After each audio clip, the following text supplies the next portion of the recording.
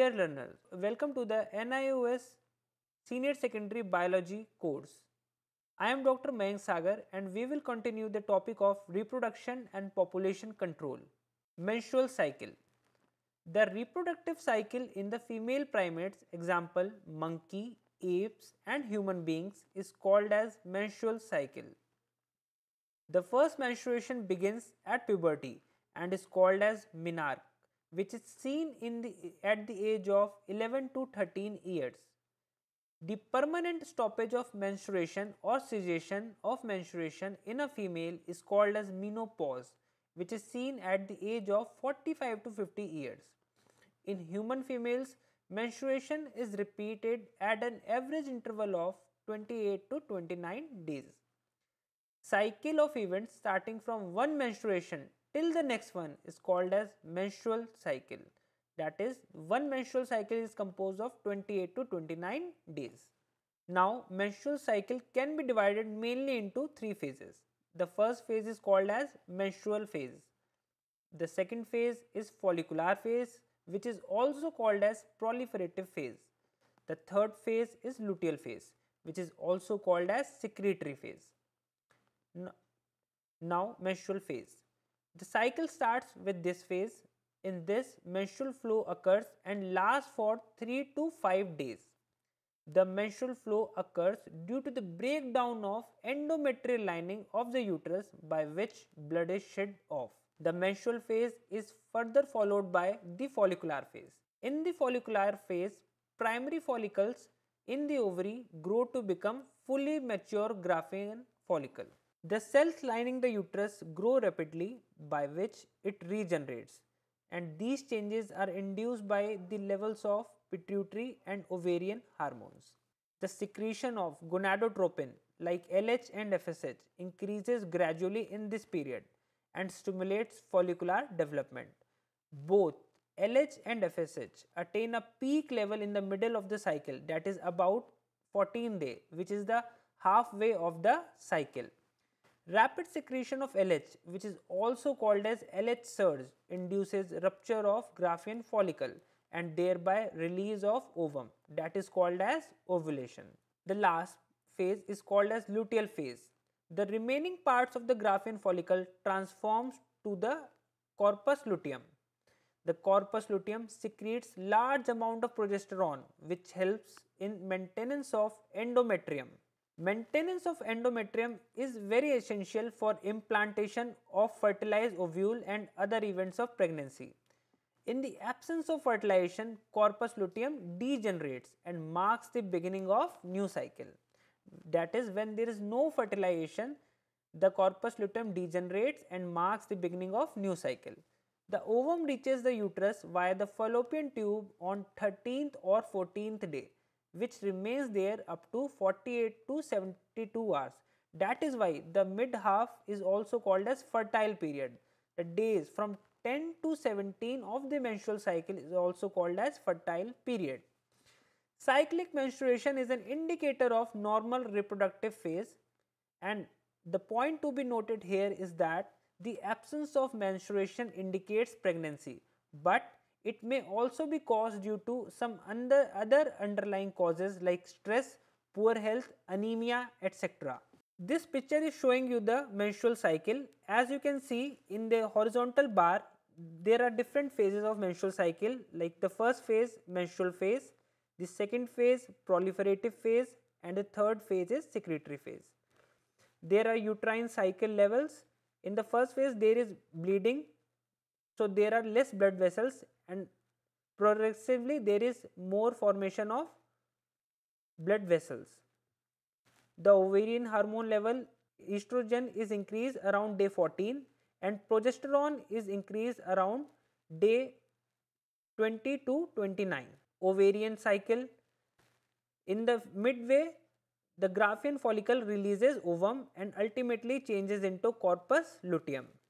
The gonadotropin hormone level, both LH and FSH, are increased during 14th day, and this is also called as LH surge, which helps the Graafian follicle to release ovum. Now, fertilization and implantation. The fusion of ovum and sperm leading to formation of zygote is called as fertilization, and this event takes place at ampullary isthmic junction of the fallopian tube. And the point to be noted here is that fertilization can only be occur if both ovum and sperms are transported simultaneously. The sperms remain viable in the female genital tract for 24 to 72 hours. Sperms are injected into the female genital tract, and this process is called as insemination via the penis. The motile sperms swim rapidly and fused with the ovum to form zygote. Blastocysts become embedded in the endometrium of the uterus, and this blastocyst embedding in the endometrium is called as implantation, and further implantation lead to pregnancy. Now, what after formation of zygote? What are the events after the formation of zygote? The mitotic division starts as the zygote moves through the isthmus of the fallopian tube towards the uterus, and this division is called as cleavage. It forms 2, 4, 8, 16 daughter cells which are called as blastomeres. The embryo with 8 to 16 blastomeres is called as morula. The morula continues to divide and transform into blastocyst. The blastomeres in the blastocyst are arranged into an outer layer which is called as trophoblast and an inner cell mass, and this inner cell mass helps in making of different tissues of body. The trophoblast layer then get attached to the endometrium and inner mass cell differentiated as the embryo. In this picture you can see the different events after the formation of zygote. The day 1 is composed of 2 cells, and the day 2 is a 4 cell embryo, and day 3 like 8 to 16 cell which is called as morula. Day 5 blastocyst which is differentiated into outer layer which is called as trophoblast and an inner cell mass, and ultimately it gets embedded in the endometrium layer of the uterus and leads to pregnancy. Now, very important structure in pregnancy, placenta. The chorionic villi and uterine tissue become interdigitated with each other and jointly form a structural and functional unit between the developing embryo. The placenta is connected to the embryo through an umbilical cord which helps in the transport of substances to and from the embryo. And the important thing is to note that placenta is also act as endocrine tissue, and it produces hormone like human chorionic gonadotropin which is HCG, human placental lactogen which is HPL, estrogen, progesterone, relaxin, etc. And HCG, HPL and relaxin are also called as pregnancy hormone, as these hormones are only secreted in pregnancy. Now, what is the function of placenta?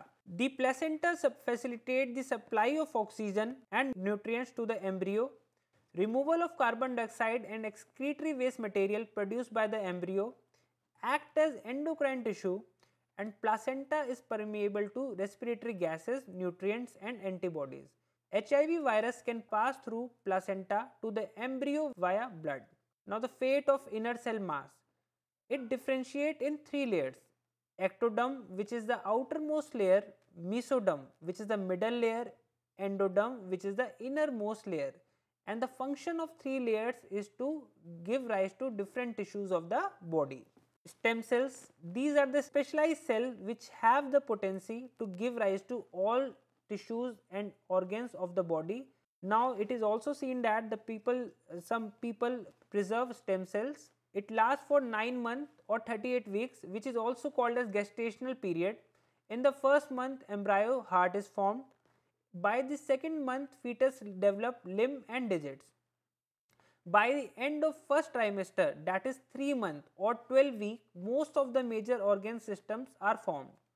By the end of 5 months, baby starts moving with the appearance of hair on head.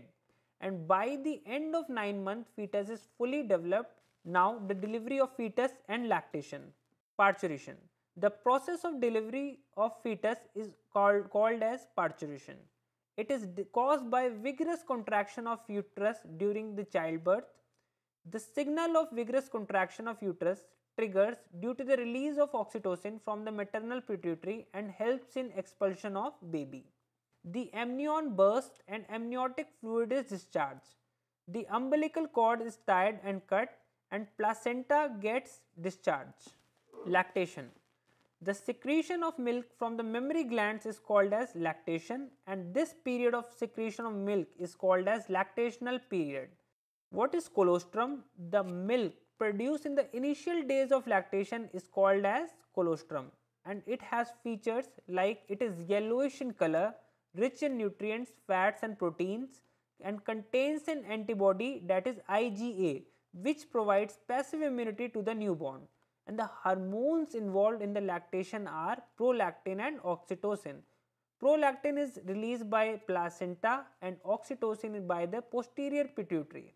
Now the question rises, how twins are produced? Normally, one ovum is released in a reproductive cycle, but sometimes more than one ovum is released. If two ovum are released and are fertilized by two different sperms, such siblings are called as fraternal twins. They may be brother-brother, sister-sister or sister-brother. But if the zygote formed by a single ovum and sperm gets separated and starts developing independently into two, they are called as identical twins. But the important thing to remember is that the identical twins are always of same sex. In this picture, you can see the identical twin and the fraternal twin. Identical twins are monozygotic, that is, they are formed from a single zygote. And in dizygotic, there are two different zygotes, separate placentas. Now, very important topic, infertility and assisted reproductive technology. Infertility. Inability to conceive in spite of unprotected sexual cohabitation is called as infertility, and those people which exhibit infertility are called as infertile couples. The reason behind infertility is physical, congenital, drugs, immunological, psychological, etc. To cope the problem of infertility, we have assisted reproductive technology, which is also called as ART. These are the specialized technique to help infertile male and female couple to produce babies. And first of them is test tube baby. In this method, ova from wife or donor and sperms from husband or donor are collected and are induced to form zygote under simulated conditions in the laboratory. These simulated conditions are similar to the human body. Zygote or early embryo can be transformed to a female fallopian tube or uterus. ZIFT, zygote intrafallopian transfer. The zygote or early embryo with up to 8 blastomeres could be transferred into fallopian tube. IUT, that is intrauterine transfer. Embryo with more than 8 blastomeres are transferred into the uterus. These were the in vitro techniques, that is, they are performed in test tube. Now we will talk about in vivo techniques, fusion of gametes inside the female body. First of them is GIFT, gamete intrafallopian transfer.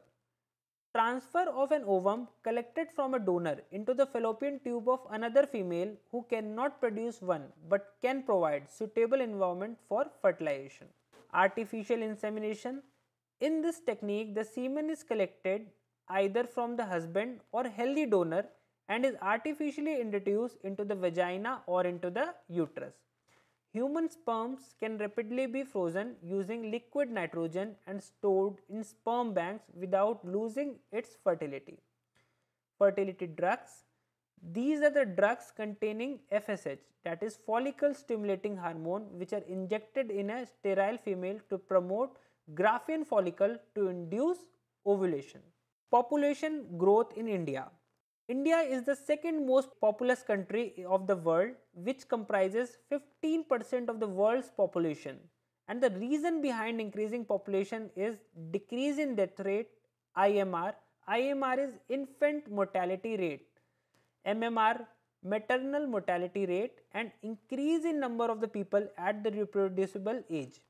There are many problems posed by the country by the increasing population, and it is very necessary to control the overgrowing population because it has impact on society, family and nation. Now, how to stop this growing population? The first of The first method is by providing education.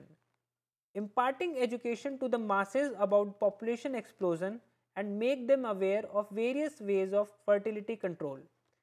By motivating smaller families by using various contraceptive methods, incentives should be given to couple with small families. Use of contraceptive. A wide range of contraceptives are present in the market. And what is an ideal contraceptive? It should be user friendly, easily available, effective, reversible, and with no or at least side effects. Now, different contraceptive methods. First of all is natural method. In natural method, we have rhythm method, periodic abstinence, withdrawal or coitus interruptus, lactational amenorrhea. First of all is rhythm method. The period in the menstrual cycle before ovulation phase is referred to as safe period, as no egg is available for the fertilization by sperm.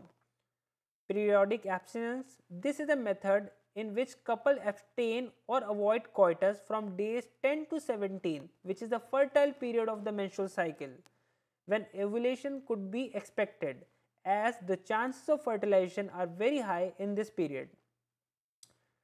Third one is withdrawal or coitus interruptus. In this, male partner withdraws his penis just before ejaculation so as to avoid insemination. Lactational amenorrhea. This is based on the fact that ovulation and therefore the cycle do not occur in the period of intense lactation, but it is effective only up to a certain period. Now comes the barrier method. The principle of barrier method is to prevent physical meeting of the sperm and ovum. First of all is condoms. These are the barrier methods made of thin rubber latex sheath that are used to cover penis in the male and cervix in the female just before coitus. Nirod is a popular brand of condom in India. What are the advantages of condoms? Protects the user from sexually transmitted diseases. Both male and female condoms are disposable and it gives privacy to the user and can be self-inserted. Diaphragm, cervical caps and vaults are also barrier methods that are made up of rubber that are inserted into the female reproductive tract to cover the surface during coitus.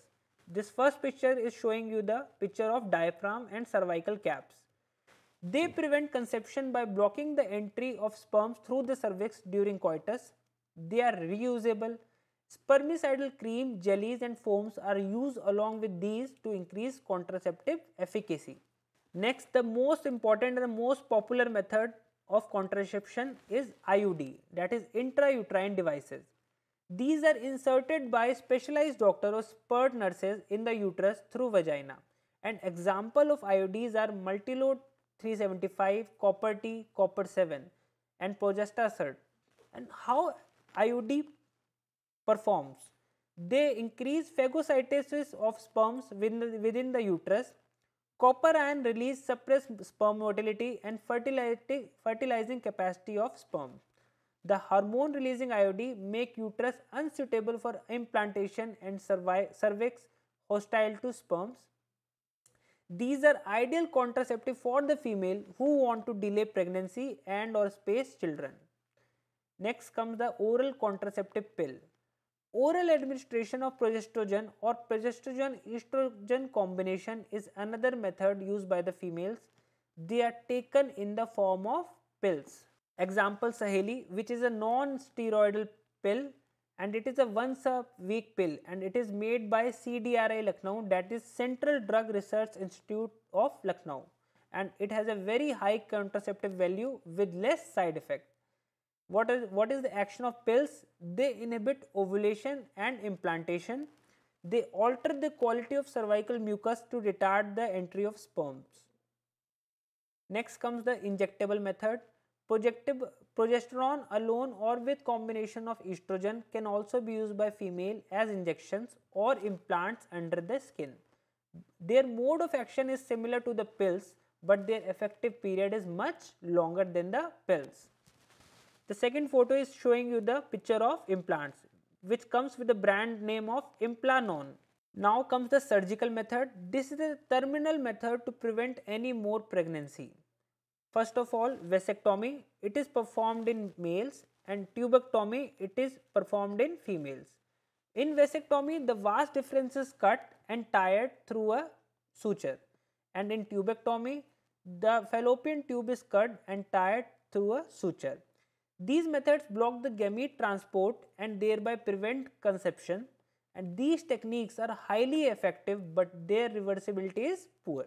Medical termination of pregnancy, in short called as MTP or induced abortion. Government of India legalized MTP in 1971 with some strict condition to avoid its misuse. MTPs are considered relatively safe during the first trimester, that it is always advisable to go for MTP in the first trimester, that is up to 12 weeks of pregnancy. Thank you. This was all about reproduction and population control.